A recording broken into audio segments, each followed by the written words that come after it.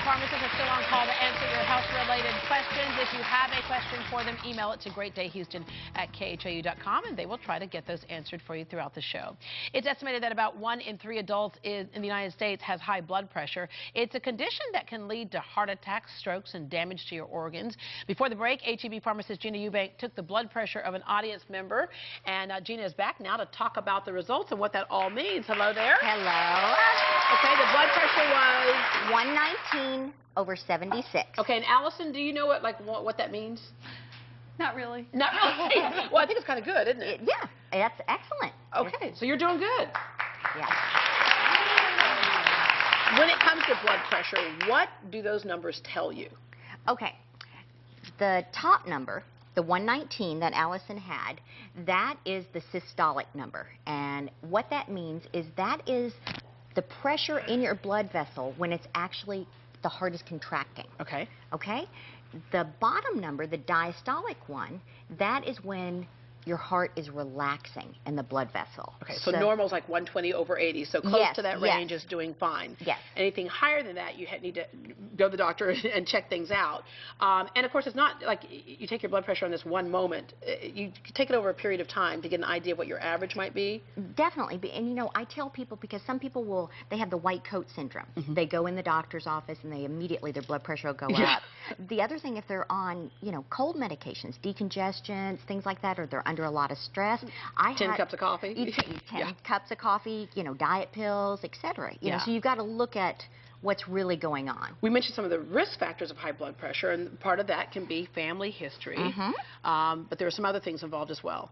Well, being male, you know, over 45, you know, that's a bummer. Yeah. Women, you know, over 55 for that, because when our estrogen levels drop, you know, obesity, smoking, you know, not exercising, the obvious ones. Yeah. So. And of course, it can lead to death when you have high blood pressure. So that's the reason why we have medications. But as a pharmacist, you want to make the point clear that you don't take medications lightly. They can certainly help to save your life, but there are some things that we need to do in conjunction with that. So the medicines that we take are what we call ACE inhibitors.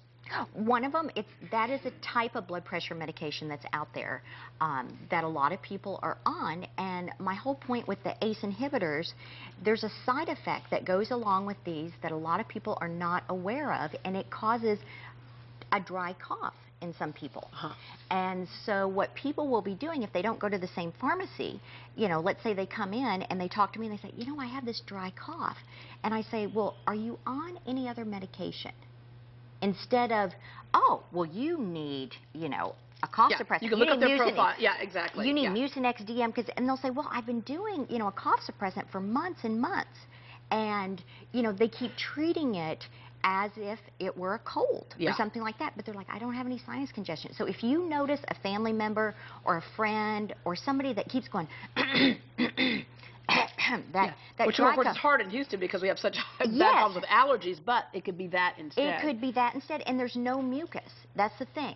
And dry cough. It's just a dry little tickle, and it could be that. And that's why, you know, go to the same pharmacy, because that's the first thing we'll do. We'll know if you're coming in with a cough suppressant all the time. Yeah, have your relationship with your pharmacist that you can ask those questions. All right, let's move on to cholesterol. That's the other thing. We oftentimes hear, you know, high blood pressure and cholesterol mentioned in the same block because oftentimes they do impact each other. So what does cholesterol mean? Cholesterol is the fatty substance that is in your body. Your liver produces all the cholesterol that you actually need.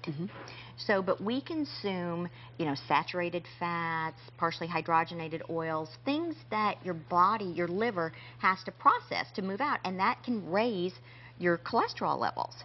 And there is HDL, which is one of the, I call it the happy cholesterol, because that's your good cholesterol that will move through your blood system, kind of like a little Pac-Man, and grab the LDL, the lousy, the bad stuff, grab it and take it back to the liver so the liver can process it and remove it. And there are medications that can certainly help in that process too while you're making those dietary changes.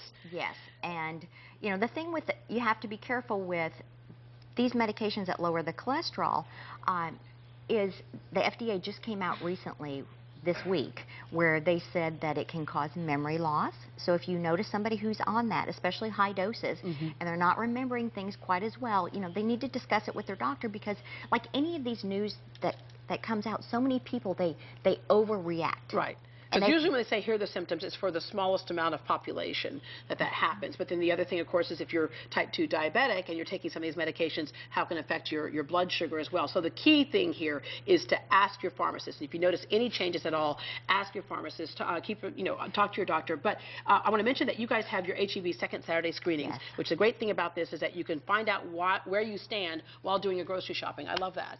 Yeah, and you can get your glucose and your blood pressure for free. You can get a total cholesterol for $3.99. Okay, I mean, love that. And that's happening this Saturday at HEB, offering that free blood pressure and glucose screenings at all of their pharmacies from 9 a.m.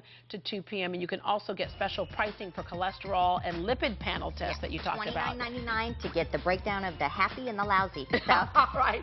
Find out more at heb.com/pharmacy. That, too, could save your life. Gina, thank you very much.